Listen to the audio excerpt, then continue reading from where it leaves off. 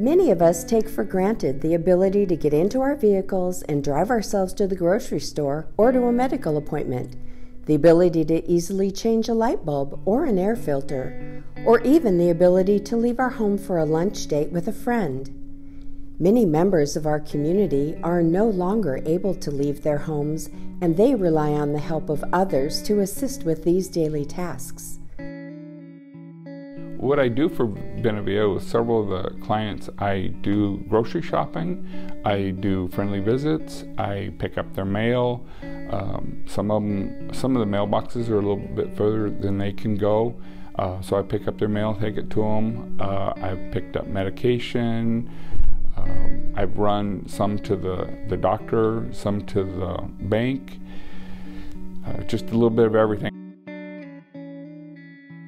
Nearly 90% of older adults prefer to remain in their homes as they age.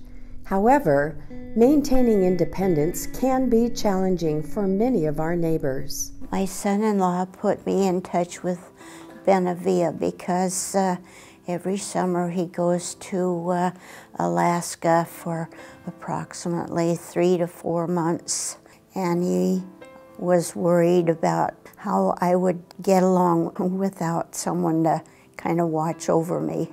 The first time that I met Diane, she told me a lot about herself, and I talked to her too about me and just about anything and everything.